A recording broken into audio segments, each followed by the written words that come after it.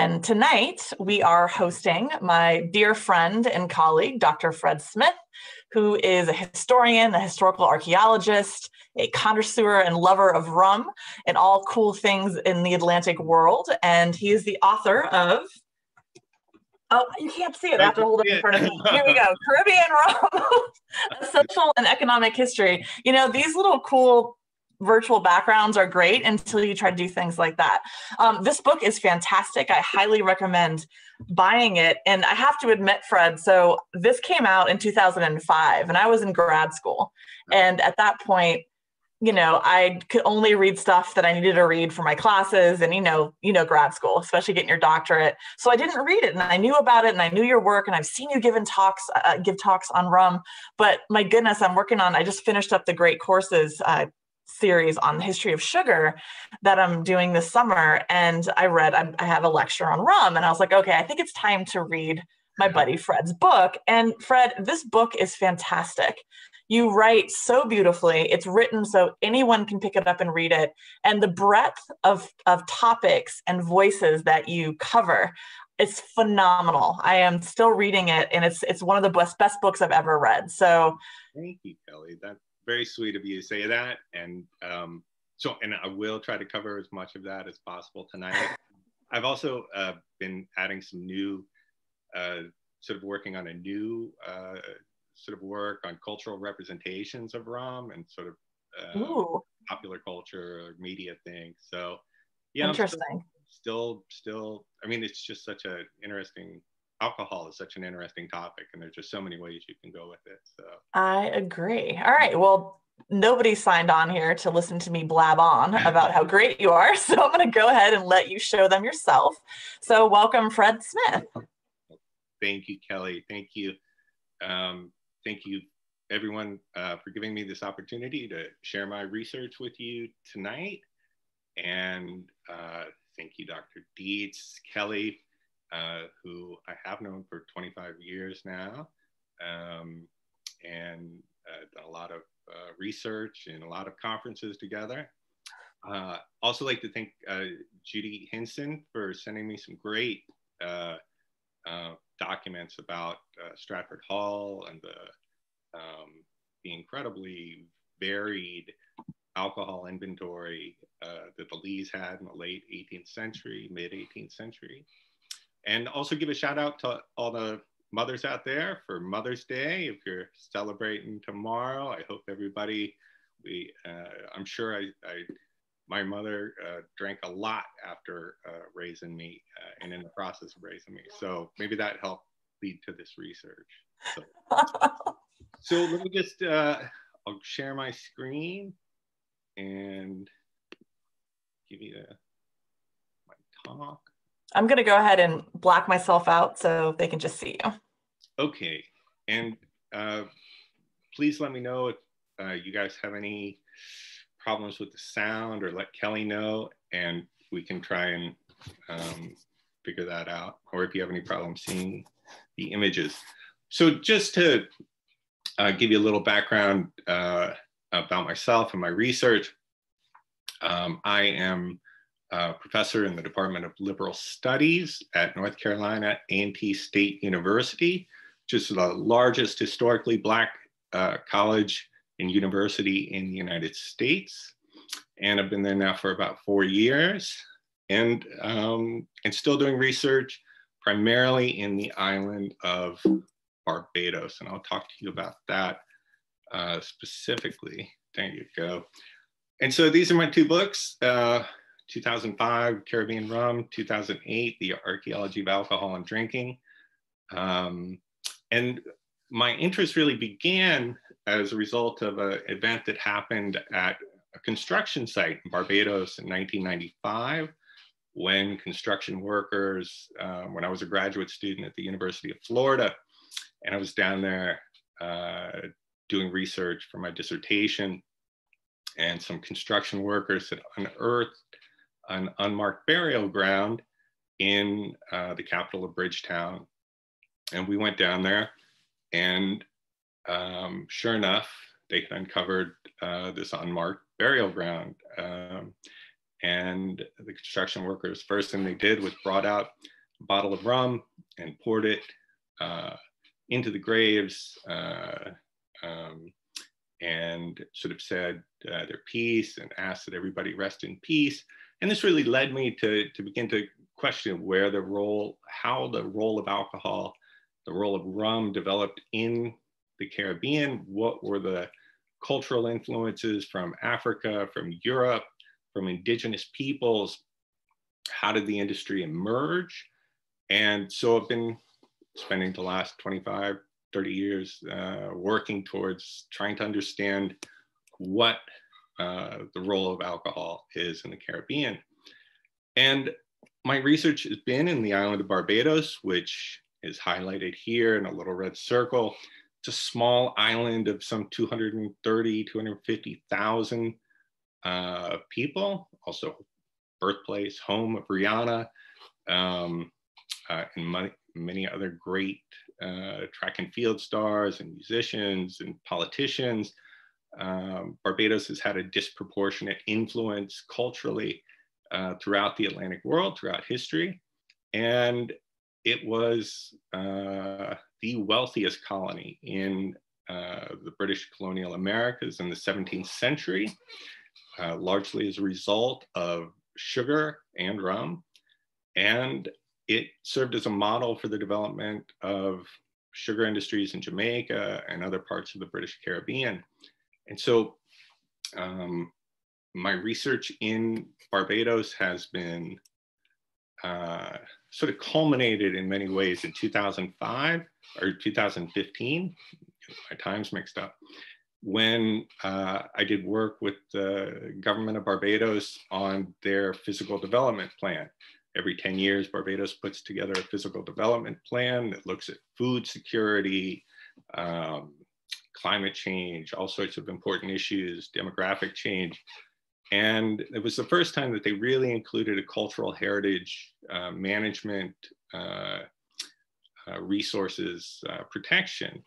And so I was honored to be chosen to work on that cultural heritage management team. And a lot of our work has been aimed at sort of heritage tourism initiatives. And the reason I say that is because there's a lot of connections between the Caribbean and North America and Europe, Africa, South America, Latin America. And so trying to sort of stimulate economic development through heritage efforts. And because one of those heritage sites is Stratford Hall, this is not Stratford Hall, this is actually St. Nicholas Abbey Sugar Plantation. And I am Director of Archaeology and History at St. Nicholas Abbey, as well as many of the other things that I do. But thinking in terms of heritage management and building connections and heritage tourism, St. Nicholas Abbey was home to, was founded by Sir John Yeamans, who set up the first colony in the Cape Fear River in North Carolina, and eventually in Charlestown in South Carolina in 1674. So there's always been a sort of Barbadian connection to North America. The other important site, which Kelley's sister-in-law, Anna Agby Davies, actually did a great deal of archaeological work on, was the George Washington House in Barbados. I think George Washington was 19 years old in 1751. He visited Barbados with his ill brother Nathaniel, half-brother, and stayed there for 7 weeks. He contracted yellow fever, and it was the only place that Washington ever visited outside the 13 continental colonies. And so looking at these connections across the Atlantic world, looking at these connections to try and stimulate economic development, to try and build a bridge through heritage across the Atlantic has been much of my effort. And so, and the thing about Washington, also in Barbados rum, which you will see that I'm a great advocate for Barbadian rum, is that at his inauguration, he requested only rum be brought in from Barbados for the celebrations. So his short time in Barbados in 1751 continued on later on in his life. So beginning with rum. One of the things I've been looking at more recently is sort of popular cultural representations of rum. And rum is often associated with sort of danger, rebelliousness. In the 1920s, during Prohibition, the Bacardi family made a lot of money from American tourists who were visiting Cuba, which is open to drinking while America was dry. The song Rum and Coca-Cola by the Andrews Sisters in the 1940s actually was about US military engaging with Trinidadian prostitutes, the mixing of rum and Coca-Cola. And then more recently, the sort of popularization of rum and pirates. And this all begins really with Robert Louis Stevenson's work, but it's been popularized more recently with Johnny Depp and Pirates of the Caribbean.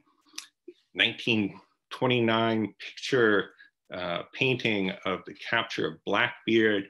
You can see the sort of bottle of rum sort of rolling around on the deck as the pirates are fighting till the end.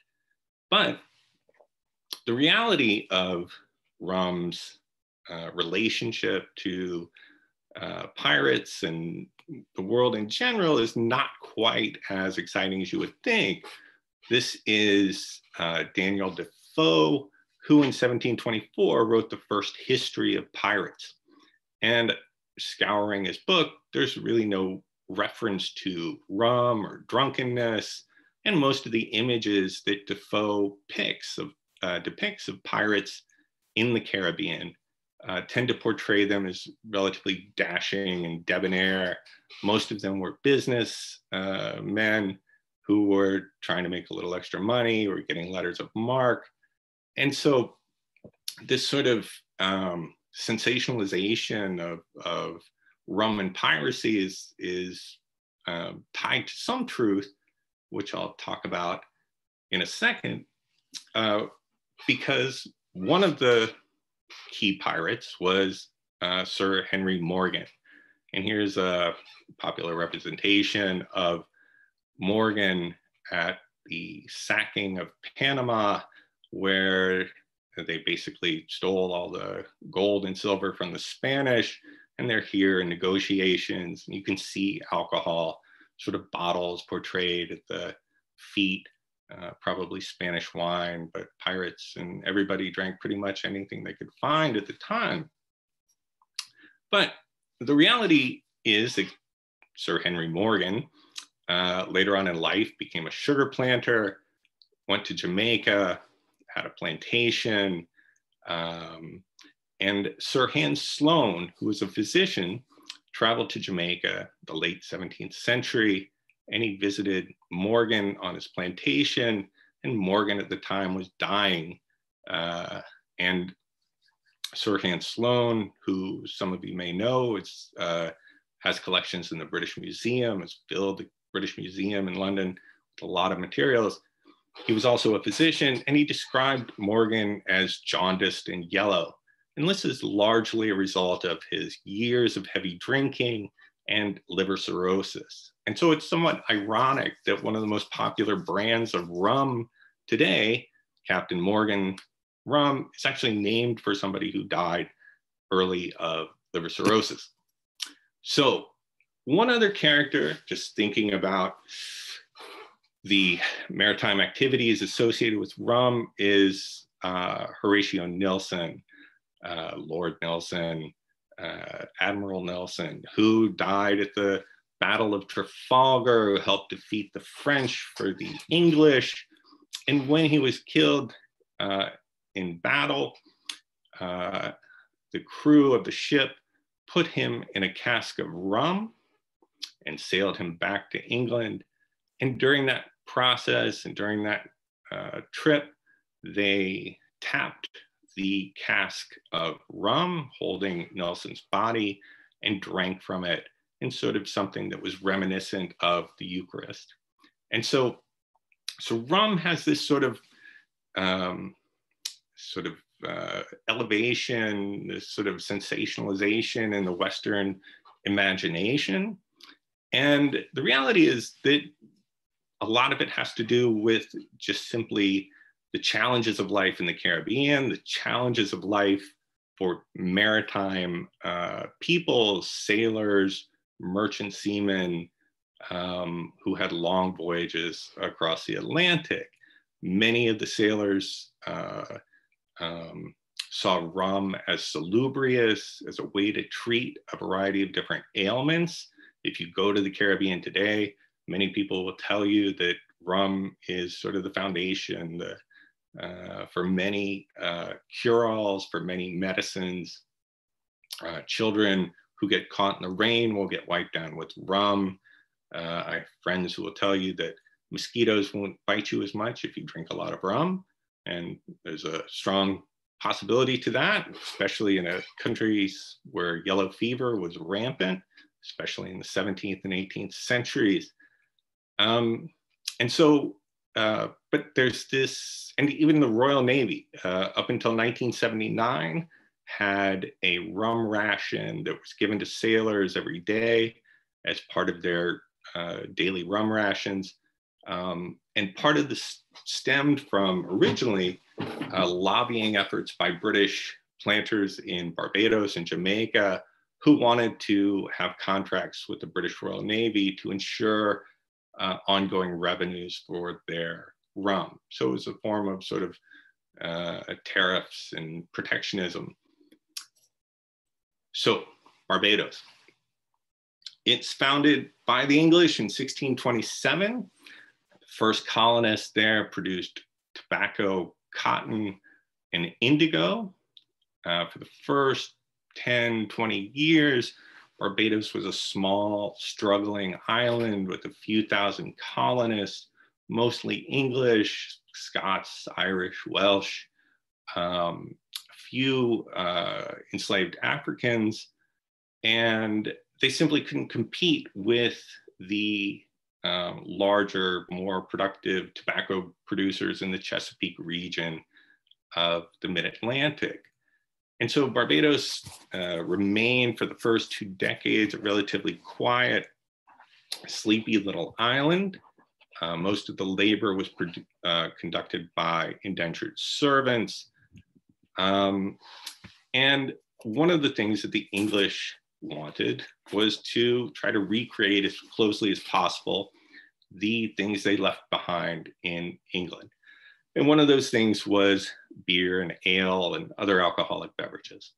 And so they actually brought in 32 Carib Indians during the first trip. They sailed down to South America, brought back 32 Carib Indians. There were Carib Indians throughout the Caribbean at this time.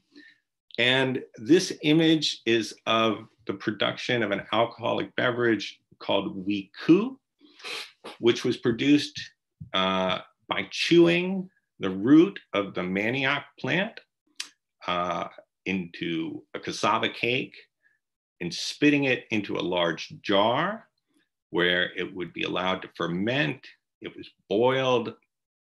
It was served mostly to the men in Carib Indian communities. And you can see them sort of dancing in the background, drinking and dancing. It's a story of the production, consumption, and celebration of wiku. And this was one of the drinks that the early colonists experimented with. They experimented with a variety of different substances. They fermented plantains, they fermented pineapples, they fermented plums. They also produced a drink from sweet potatoes that was called mabi.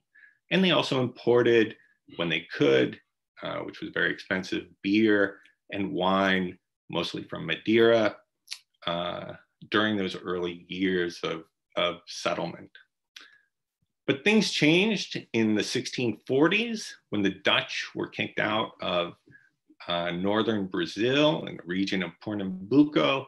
And those Dutch who were sugar planters and sugar traders sought to reestablish their sugar industries, and they saw Barbados as a struggling island. And almost overnight, the Dutch, with their money, their capital, their knowledge of sugar production, transformed Barbados into a sugar producing island, the first major sugar producing island in the British Caribbean. Sugar was worth its weight in gold at this time. It was very valuable, and Barbados cut down all of its old growth forests. It was known as the Great Clearing and the Great Burning, and essentially turned Barbados from one end of the island to the other end of the island into a sea of emerald green sugarcane. And this had sugar is different from other crops, from other commodities that were being grown at this time. So unlike wheat, unlike cotton, unlike tobacco, sugar had to be processed. It had to be squeezed of its juice within 48 hours of being cut. That juice would go sour. So it was known as sort of a factory in the field. And it had this sort of semi-industrial character to sugar production. So not only was it cultivated and harvested like other crops, but it also had this semi-industrial process of processing, which included boiling the sugarcane juice down to a viscid sort of syrup, allowing the molasses to drip out the bottom of the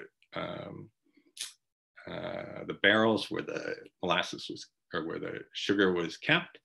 And so yeah, it was a semi-industrial process which transformed Barbados, as I said, into the wealthiest colony in the 17th century. Hundreds of ships arrived in Barbados each year. It was called the brightest jewel in the English crown because of all the wealth generated from sugar production. Barbados, Bridgetown itself was a socially diverse place, culturally diverse. There were Ashkenazic, Sephardic Jews. There was a synagogue. There were people from all over the world traveling there, especially Dutch, who helped to fuel the rise of the trade in sugar from Barbados to Europe.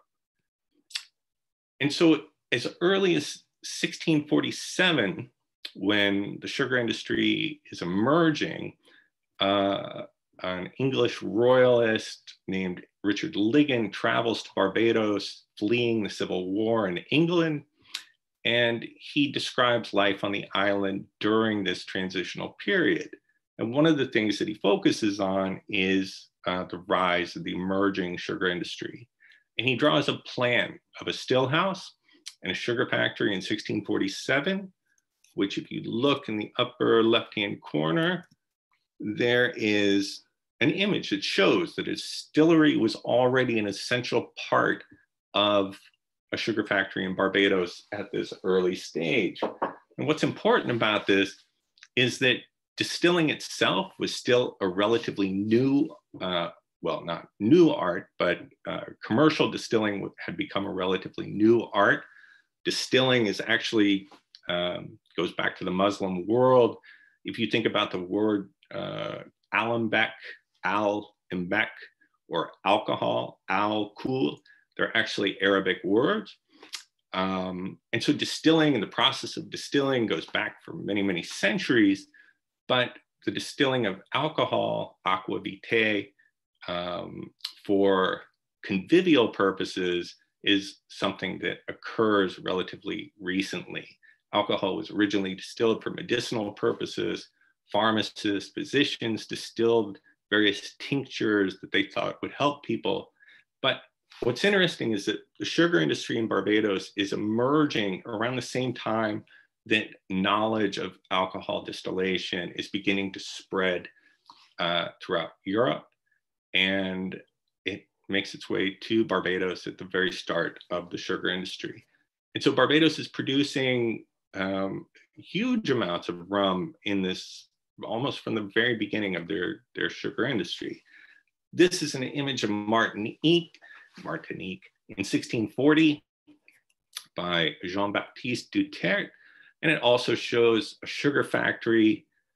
And in that sugar factory, it also includes a small still. And if you look at the still close up, it's a very simple process with an alembic where the wash is sitting with a still head on top, and a small tube running down through a cool barrel of water where it would be caught in a small jar. And these were called vinegaries, which is actually a reference to vinegar making in France. So they're sort of taking their old world knowledge and applying it to new world products, even at this time. Eventually, the French in the islands of Guadeloupe and Martinique and Saint-Domingue, which is today Haiti, became and are some of the best producers of rum today. But because of restrictions placed on them by France, by lobbyists for the French wine and brandy interests in the 17th and 18th century, they had no home market for their rum. And one of the reasons why the French had so much molasses to sell to New England distillers was because they basically had no home market for their rum, so they never distilled as much rum, and they sold the molasses to North Americans in New England who distilled it themselves into rum, much to the disdain of the British government and British planters in Barbados. By the 18th century, small stills had been replaced by these large, what are known as goosenecks. Some plantations had stills that would hold as much as 1,000 gallons, 2,000 gallons. Rum had become so central to the economy of the plantation, usually representing somewhere between 10 and 15% of plantation revenues. This is an image from Antigua. And you can see also by the 18th century, the amount of rum being exported was huge. During the 17th century, most of the rum that was produced in the islands stayed in the islands. It was consumed by the colonists, by the laborers. It was sent off on ships. When ships would sail out of England, they would be carrying with them mostly brandy, but they needed something for the way back, and they would load their ships with rum. So this is how rum gets into the mindset and the psyche of the English as early as the 17th century. So Barbados also, sugar had a transformational, revolutionary effect demographically. What was originally a majority large white population of indentured laborers emerges into one of the first major slave societies in the Caribbean. And that's largely a result of the fact that sugarcane is a labor-intensive crop. They needed large numbers of laborers, and this helped to fuel the mid-Atlantic slave trade. Most of the work had to be done, especially during the harvest and the processing season. And so by the 1650s, the population had shifted dramatically, and the majority of the population were enslaved peoples of African descent. And this led me to sort of explore, especially what was the role of alcohol within enslaved populations in Barbados. And this is a slave list. All plantations had a slave list of all the enslaved workers on an estate. And this one individual here, Thomas, who is 37 years old, who is of the Coromantee, who's Ashanti. He was a cook, and he's described here as someone who drinks as much as ever. So Thomas obviously was somebody who drank heavily. And Thomas was one of maybe 200-300 people, enslaved workers on this particular estate in Jamaica. There's another individual on here also identified for their heavy drinking, who happens to be a woman.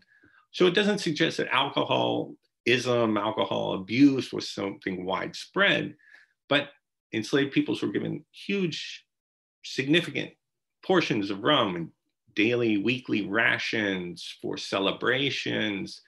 And I'll talk about that in a minute.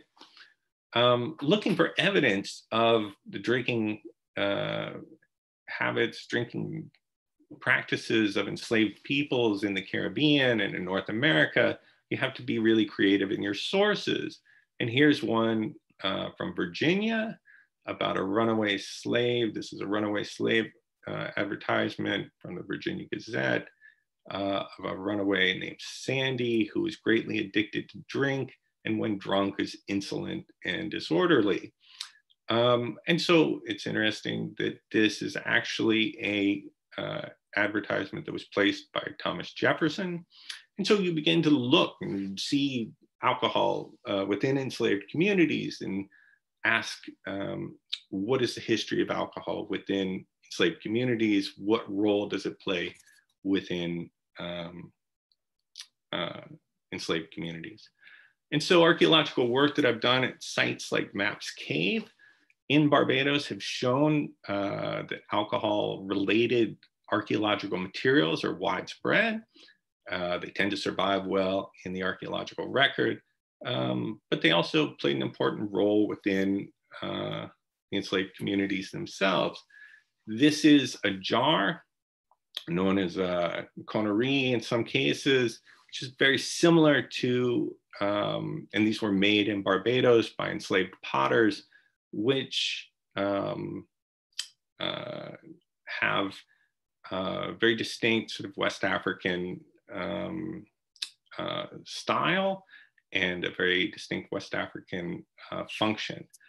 And these are found at sites associated with enslaved peoples in Barbados, including Maps Cave, which I talk about in my second book. But this led me to explore what the role of alcohol was in West Africa. And these pots, by the way, were used for the fermentation of an alcoholic beverage known as guarapo in the Spanish Caribbean, or grippo in the English Caribbean, where it was a fermented beer. And enslaved peoples made these fermented beers from sugarcane juice, mix it with water, the yeast, which are naturally present on the sugarcane, allowed to ferment, and it was a popular drink within the British Caribbean by enslaved peoples. And this knowledge of alcohol production had come from various parts of West Africa, especially from the Akan, what is today Ghana, and the Igbo, what is today Nigeria, had a long history of alcohol production, alcohol consumption and use that predated the colonization of the New World. And they produced what's known as palm wine, where they would tap the palm trees, the sap would be allowed to run into a large jar, or it would be allowed to ferment. And palm wine is still very popular in many parts of West Africa today. And what I was mostly interested in, getting back to the sort of burial ground that we found in Bridgetown, was what role did alcohol play within West African societies? And it was popular, important in birth ceremonies, marriage ceremonies, and funerals as a way of sort of facilitating communication between the physical and the spiritual world. And you see this today even in voodoo practices in Haiti, or Santeria practices in Cuba, or Obia practices in Jamaica, where gifts of alcohol are often used to open lines of communication between the physical and the spiritual worlds. And these practices survived the Middle Passage. Rum became an important trade item to West Africa.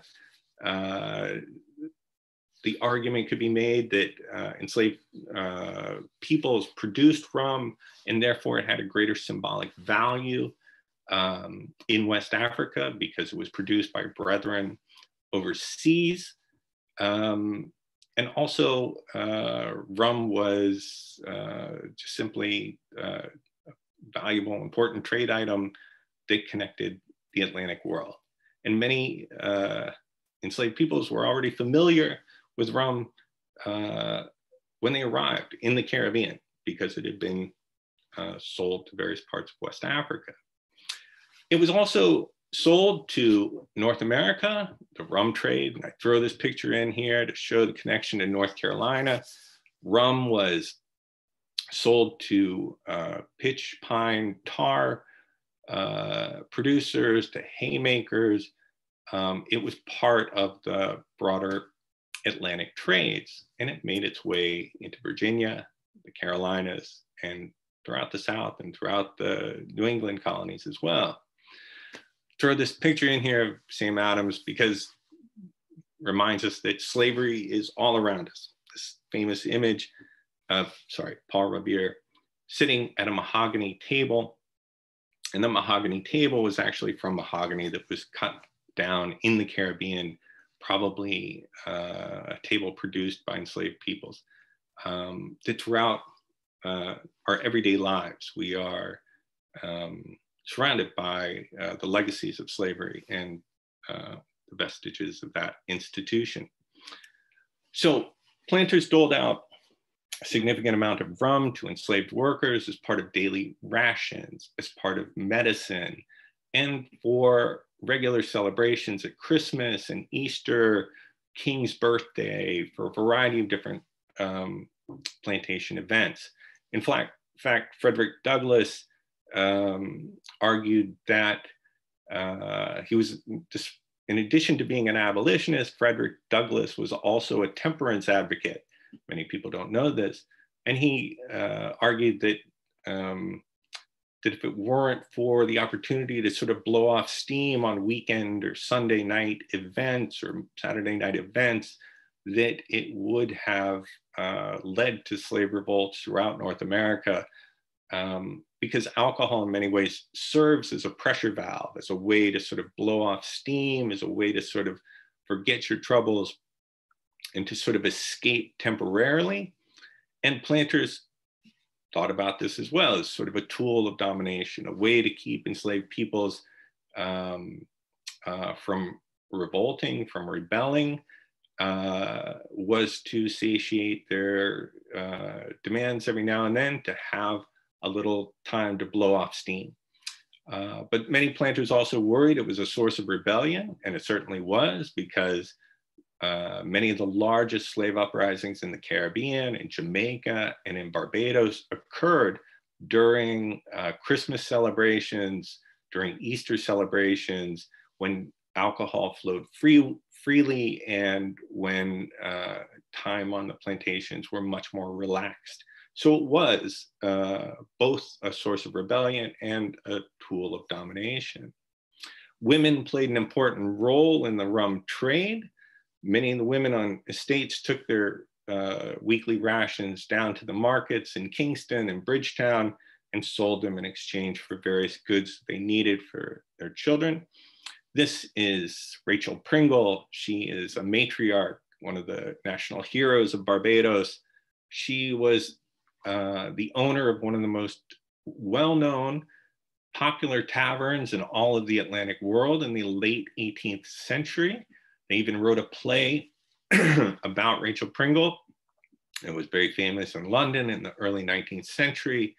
And she was born as a young woman into slavery in Barbados.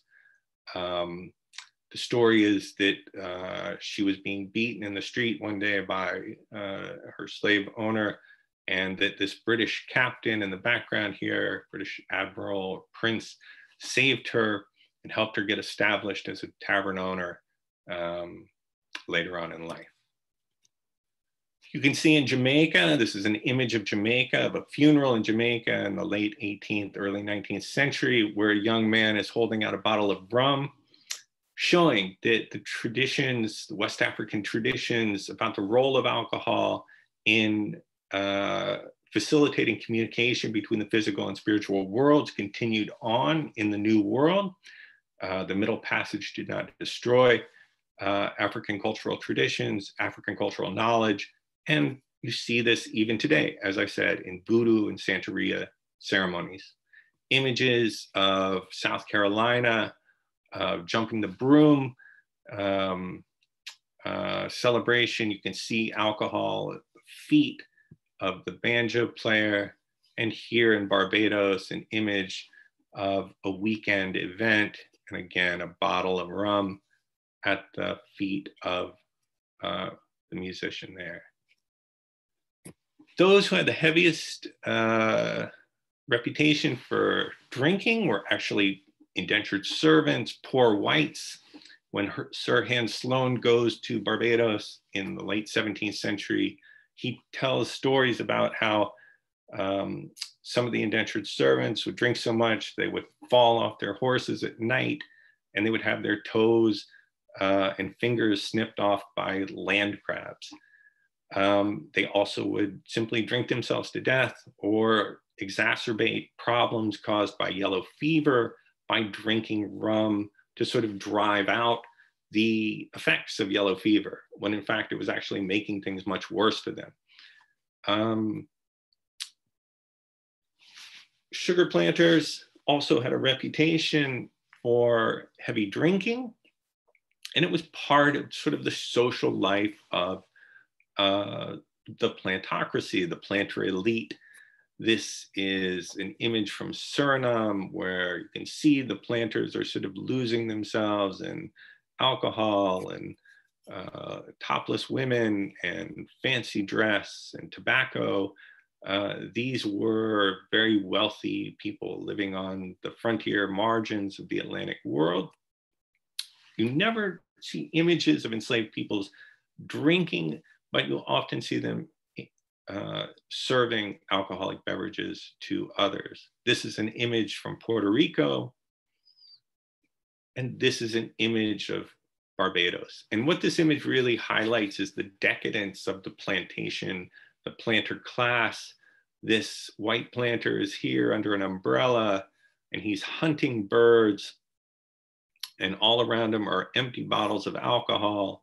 This is a jar of rum, brandy, sangaree. It really shows the sort of, tries to highlight the decadence, or at least decadence that metropolitan English thought of the plantocracies of the Caribbean. Stratford Hall, planter elite there consumed a large amount of alcoholic beverages. Just to give you a sense of the connectedness to the Caribbean, there were over, I believe, Philip Ludwell's probate inventory included 43 gallons of rum, 22 gallons of persimmon brandy, and more than 100 bottles of Madeira wine, also Virginia wine. Richard Henry Lee in 1794 had more than 150 gallons of Jamaican rum available on the estate at that time, and nearly another 100 gallons of rum from Antigua. So rum was used for paying workers. It was used for celebrating different events and hosting events. The variety of alcohol was also interesting because French brandy was very popular. Madeira wine was very popular at Stratford Hall, largely as a result of a treaty that had been signed in 1703 between the English and the Portuguese that allowed the English to stop in Madeira to get water and to prepare for their long voyage across the Atlantic. And this treaty led to a sort of desire and demand for Madeira wine, which was a sort of volatile, heavily fortified wine from Madeira, which is still very popular today. But there was a great deal of Madeira at Stratford Hall.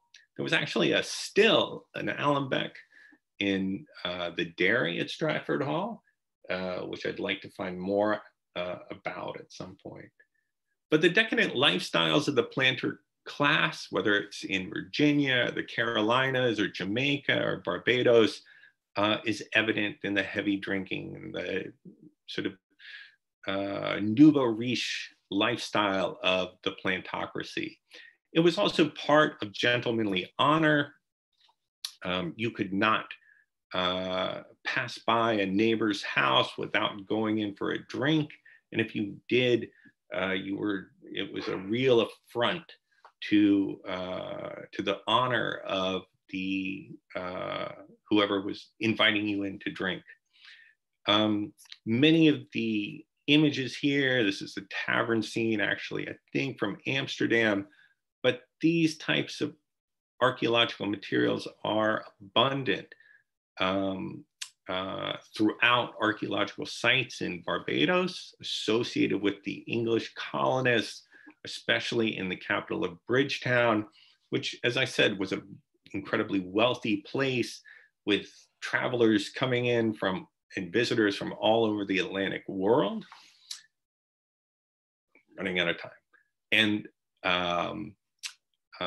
punch bowls were quite popular. Punch was an exotic drink. It contained a great deal of exotic ingredients, which made it proper for its day. It showed the interconnectedness of the Atlantic world, also to India. But I also think rum was important because it was sort of entering this industrial age as capitalism was emerging, that the days of beers and ales and wines were great when you were working on a farm cutting hay in Leicestershire, but not so great when you're living in London. And so what's interesting is you begin in Barbados with the rum industry and with the rise of gin making, the rise of whiskey making in North America in the late 18th, early 19th century. You always see this sort of binge followed by a sort of period of leveling out and abstinence. And just some images of some of the artifacts quickly. This is a stoneware, Dutch brandy jar, Bartman Krug, punch bowl found in Bridgetown, Barbados, Staffordshire loving cup. Kelley probably finds many similar objects at many of the sites she's dug in Virginia. These are porcelain wine cups, a decanter stopper, more porcelain wine cup bases from Chinese porcelain, another Bartman Krug with its face on it, 17th century, a Delft wine cup. And I will leave it there and ask if anybody has any questions. I'll be happy to. I'm kind of all over the place there, I feel. I love it. I love it. I love it. You had some really fantastic slides. Sorry, I'm yelling again for the one person that needed me to tone down my microphone. That was fantastic, Fred. So what I love about your work is that you're interdisciplinary, right? So you're an archaeologist, but you're a historian. You also sort of look at the cultural stuff, and you bring together these beautiful threads to really tell a story about not just rum, but the people that were drinking it, right? The Atlantic world, etc. So we definitely have some questions. That was fantastic. Loving all of that. I could listen to that over and over and over again. Okay, let's do this. Okay, fun. All right, Michael asks, are you ready for this? Yeah. Did turning Barbados into a sugar monoculture create pests that attack the crops? Pests. Right. It's interesting because in Barbados today, there are mongooses all over the island that were brought in to kill the snakes, but there weren't that many snakes in Barbados. So now there are mongooses all over the island. It is really interesting to kind of look at the impact of biodiversity. I mean, there's so much we'll never know because of the great clearing, the types of insects. But some of the early naturalists did some pretty good drawings of some of the lizards, for example, and other things on the island. But yes, rats were a big problem. The English brought cats with them everywhere they went. They loved cats. Cats? Cats. And the cats killed a lot of rats. They also killed a lot of bird species, have faced challenges as a result of that. I bet. But that's a good question. I've never. It is a really interesting. So you had mentioned the folks getting their toes and things sort of chopped off by crabs, and it reminded me, my stepmom, her grandfather was friends with Darwin and traveled around with him back in the 19th century. And there's a beautiful like sketch that he did of a crab with a toe in his claw, and I never understood it until now. So. I mean, it's really amazing when you read these stories. I mean, because the life was just dull, you know, and you needed to escape. And a lot of the early colonists just lost themselves in drinking. And so, you know, they were just, you know, they were described as bruised from falling off their horses at night. They would fall asleep and, you know, on the streets, and like, you know, all these, you know, would catch cold from sleeping on the streets, or get yellow fever, attacked by mosquitoes. They would blow up their houses because the rum sometimes was made to such a high concentration that they lit the, you know, first light of their tobacco pipe, you know, go up. So it was a dangerous time, you know, and alcohol can lead to some dangerous consequences, you know. But you know, maybe you're not getting yellow fever because you're drinking so much of it. So that's pretty cool. I had a very good friend of mine in Barbados tell me that mosquitoes did not bite her when she drank. And she said that the reason why we drink rum so much is because it keeps the mosquitoes away. And I really want to do a study on this, find an entomologist somewhere, you know, that wants to study, like, you know, if you could test like people who drink rum, people who don't drink rum, see how many times they get bit by mosquitoes. Right.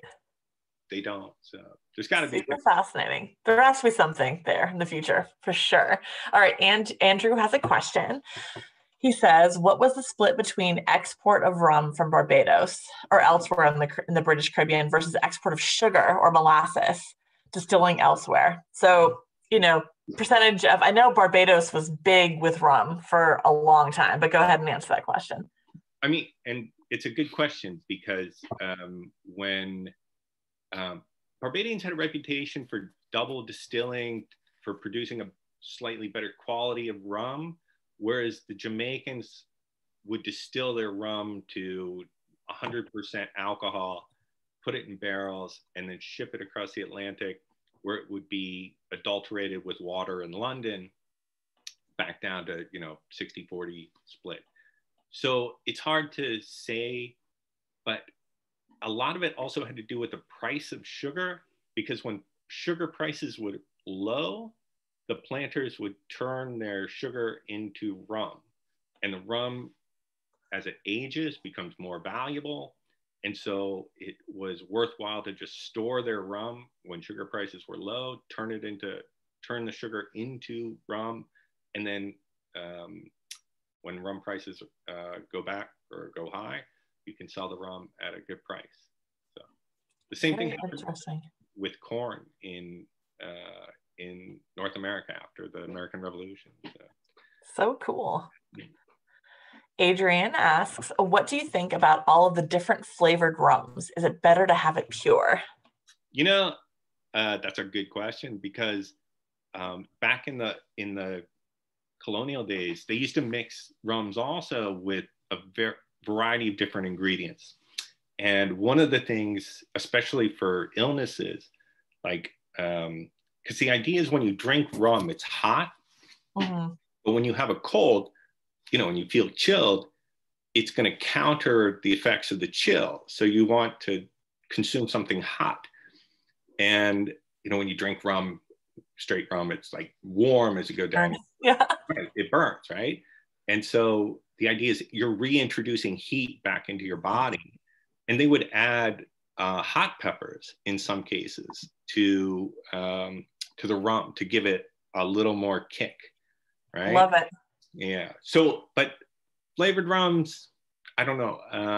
I'm kind of a purist, I think. I still kind of like, I mean, it's interesting in the 1950s, were rum diaries. Actually, Hunter S. Thompson, wrote about Puerto Rico.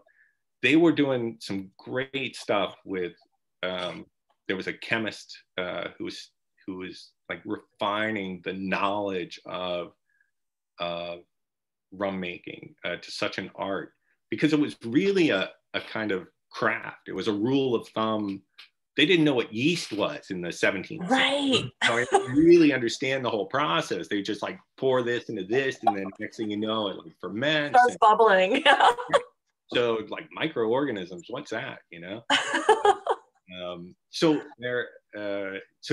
like there are all these little esters and essential oils that I think it would be hard to recreate what a true rum in the 17th or 18th century tasted like. Yeah, I went to Grenada a few years ago on a research trip, and apparently they have the oldest working distillery, in the Western Hemisphere. And I tasted that rum. I have to say, I felt like a pirate at that moment, and it wasn't a good thing. I know. It was all fire. I mean, there was nothing else. I really felt like I just grabbed like some turpentine or something and threw it down. But it was very exciting to sort of taste that history. But that recipe apparently hadn't changed in forever, and it was not pleasant, let's say. Yeah, and so along the lines of this, I mean, rum punch is essentially the cocktail of its day, right? Because you're taking limes, you're taking sugar, you're mixing it with rum, you throw a little nutmeg in there. So, that's the kind of mojito, I don't know, cocktail of its of its time. And only the elite, really could afford to combine those materials. So right. It sort of reinforced your status, So Love it. All right. Adrian asks, what's your favorite rum? I love Gosling's Black Rum. It's a very nice rum. And when I was in Bermuda, that was one of the first bottles of rum I actually added to my collection. It is quite nice. Very nice rum. And very good with ginger beer. I mean, it's a dark and stormy. Dark and stormies. Yep. I will actually, if you wait. Ooh, we're going to get, while he's grabbing that, I'm going to go ahead and tell you what my new favorite is. And it is from Haiti. You can see this right here.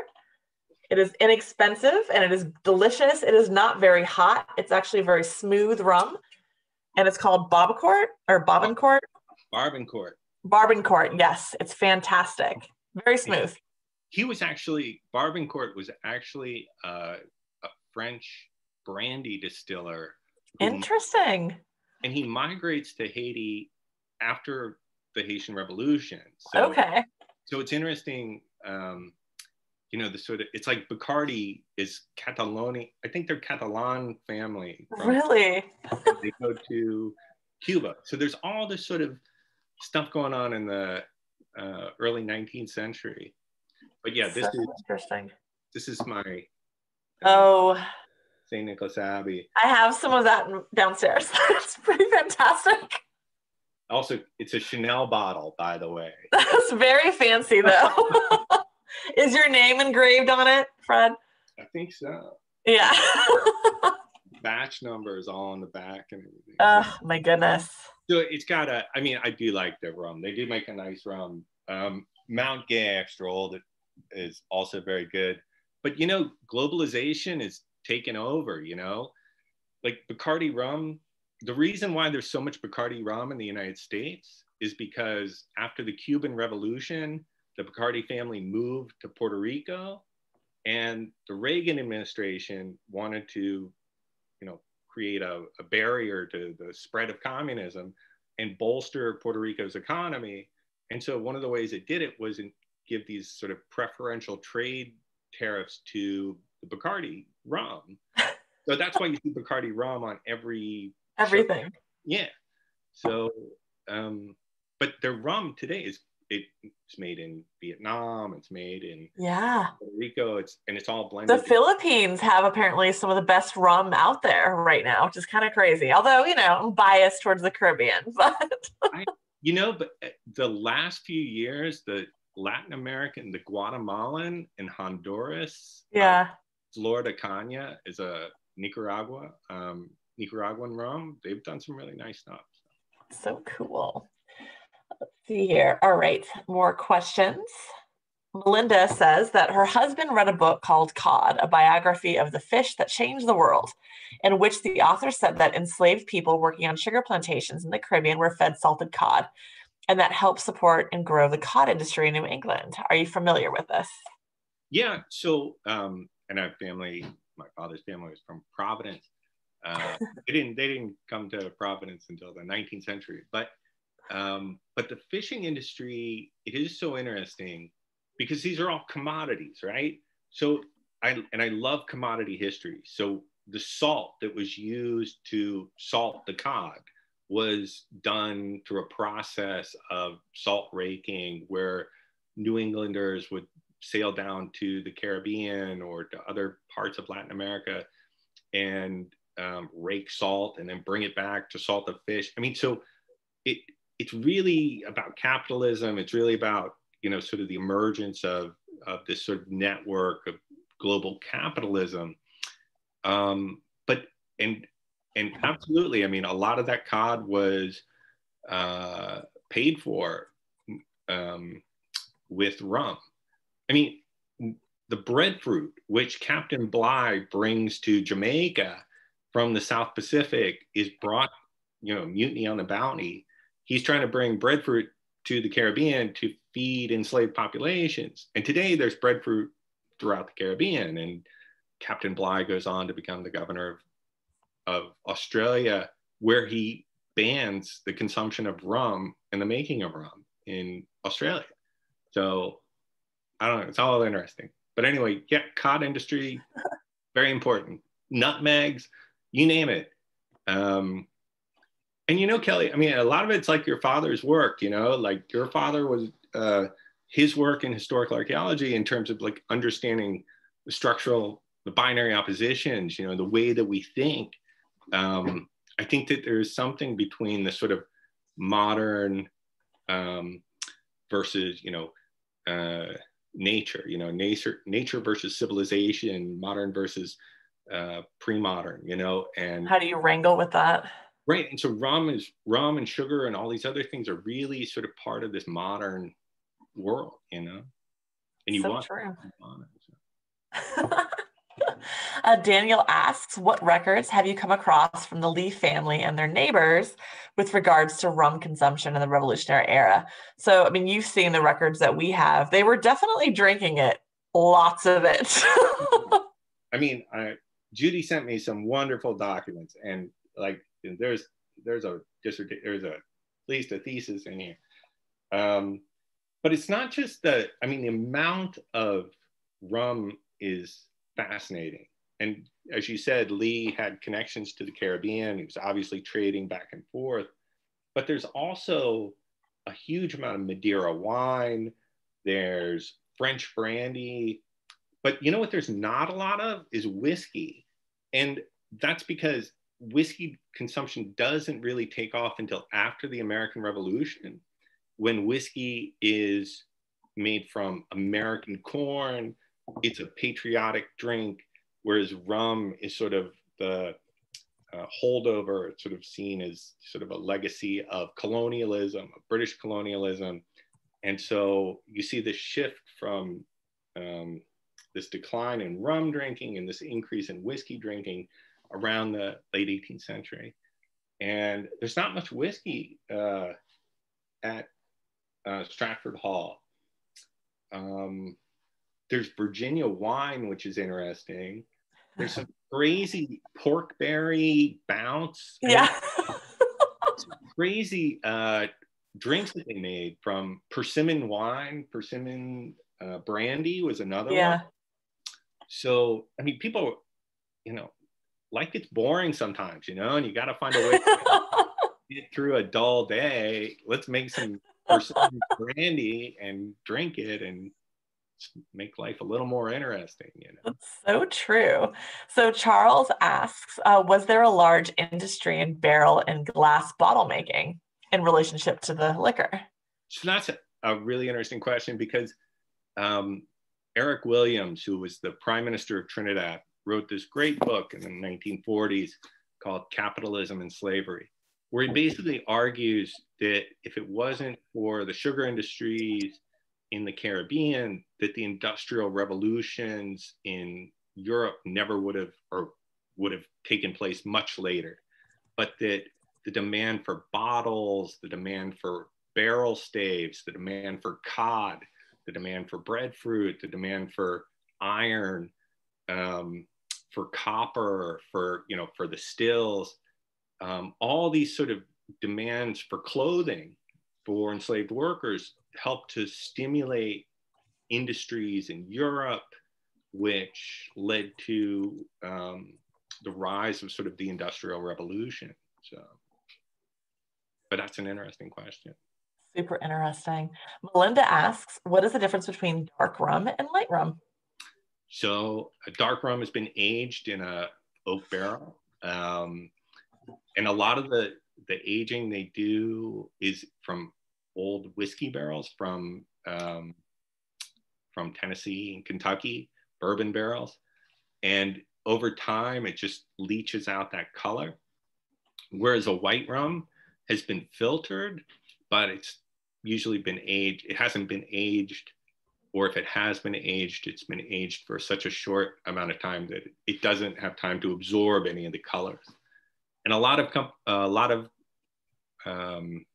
rum brands will actually add molasses to give it a darker color because it's seen as more refined. But this is true. That bottle I showed you is true. It's like a rum has sort of an almond color, and yeah, that's sort of the perfect sort of color to have. I'm not a big fan of white rums at all. I mean, I haven't had St. Nicholas Abbey's white rum, and then once I had that rum in Grenada, I never ever wanted to even think about that ever again. Yeah. All right. Bobby asks, I read that different planting methods for sugarcane were experimented with. Since hurricanes could wipe out an entire crop, what do you know about farming methods to anticipate the hurricane season? And how did business practices deal with rum shortages when they occurred? It's the Caribbean, hurricane season is a known factor. So yeah, what's the intersections of like the economy and hurricanes and production? So really interesting also because sugarcane is usually, or was on an 18-month cycle. And so, so they were planted, like fields were planted like 6 months apart. And so the harvest season was usually before the height of the hurricane season, so that you would be able to get your product on a ship sent over to Europe before the hurricanes would start. What's interesting about the sugarcane techniques is that the cane, in the 18th century, they started experimenting with new types of sugarcane from Tahiti. And so the Otaheite cane is the cane that you find in the Caribbean today. And I forget what the original canes had come from the Mediterranean through Italy. Columbus brought sugarcane on like his second or third voyage. Yeah. And so it was a different variety of cane that for the first 100 years or so dominated. And then the Otaheite canes were juicier, they were bigger, could withstand things more. But but drought and hurricanes and fires, volcanoes, or right, earthquakes, sinkholes, you name it. I mean, there were so many potential disasters to sugar canes. Fires are the big ones. Like even today, like you say the word cane fire, and people are just like, yeah. I bet. All right, Linda, who's a longtime supporter here of these programs, has a really interesting question. So she wants to know about the environmental factors, like the soil and those kinds of things. Like how much does that affect the different rums that are grown on different islands? And then she has a wonderful second question of, do you have any good recipes? So 2 things. Thank you, Linda. I mean, it is interesting that so a good French wine, right, is a terre noire, right, from the soils of a particular chateau, right? And so the problem, and so in the Caribbean, there are a few, especially in the French Caribbean, they've adopted that sort of terre noire idea that it's from the earth, and that the soils and the moisture of a particular region of Martinique produce a particularly good rum. Appleton rum in Jamaica is kind of like that. St. Nicholas Abbey rum, Mount Gay rum. But what's happened because of globalization and the demand for rum is that a lot of rum is just kind of mixed together, you know, unless it's like a real specialty brand. A lot of it is sort of distilled, put on a cargo ship to Baltimore, Maryland, where it's then blended with like rum from everywhere else, and it doesn't have the real clear taste. So Bacardi is sort of like that. But the rum, the one you went to in Grenada, Wester Hall, I think it was. Oh. They still, yeah. I mean, so some do it well, some people don't. You know, it's a challenge. But it's Linda. Rum punch. So there's an old saying for rum punch, and it's 1 of sour, 2 of sweet, 3 of strong, and 4 of neat. And that's the rum punch recipe. And so the 1 of sour, I think it's 1 of sour. I have to find out. It's like the lime or something, right? Lime juice, right? 2 of sweet is brown sugar. 3 of strong is 3 parts rum.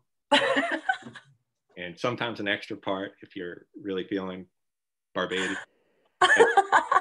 4 parts water. And then a little bit of nutmeg on the top. And I love nutmeg. That sounds fantastic. Yeah. I love it. All right. We are out of questions. Anybody else? Any looming, lingering questions that you want to ask Dr. Smith here? The doctor of rum, if you will, before we hop off here and enjoy the rest of this Saturday evening. Looks like that is it. So thank you so much, Fred. It is always a pleasure to hang out and talk with you. Your talk was really interesting. Your book, again, for those of you that love a good read, and literally this is fantastic. It is Caribbean, I'm trying to get it, Caribbean Rum. Okay. This really doesn't do very well. Here. Avengers. When it doesn't work. Anyways, it's Caribbean Rum. Oh, we've got 4 questions popped up. Maybe they're just thank yous. Okay. Thanks for a great presentation. Thank you. Let's see here. Thank you both. Thank you. Yes, of course. We love all of you. So get his book. It's written beautifully. And again, the research in there and the way that you present it. I mean, I think a lot of people that have PhDs can really do the research, but the ways in which you tell those stories, I mean, I could literally just read your book and sit around sipping rum and just absorb all the beautiful information. So thank you for writing that as well. Thank you, Kelley. You're a sweetheart. That was very sweet. And it's sincere. If anybody wants to send me an email, anybody has any questions, go ahead. You can find my email, North Carolina. Yeah. And thank you guys for giving me the opportunity to share my research with you. And absolutely. We will have you back. Maybe when COVID's over, we can do a rum tasting program in person at Stratford. I would love to do that. Absolutely. Fantastic. All right. See you all on the next program that we're doing is actually me. It's at the end of the month. And I will be talking about some of the really fascinating things that have been found in the walls at Stratford. So check out stratfordhall.org for more information on that. Sign up. It's another free event. And thank you all for zooming in. Have a wonderful night and cheers, Fred. Thank you so much. Cheers.